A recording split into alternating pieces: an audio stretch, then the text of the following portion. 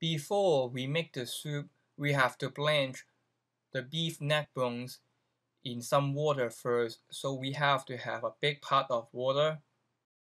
Let it boil, and then we will put the raw neck bones into the boiling water and let it boil for 2 to 3 minutes, and you will see all the fat and the scum falling on the top of the water. Those are the stuff we need to get rid of. So we will dump the water and just take out the bone.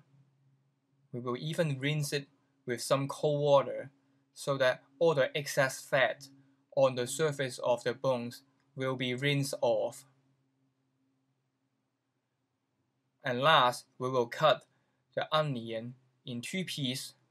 One piece we will use it later, the other one we can keep the skin on.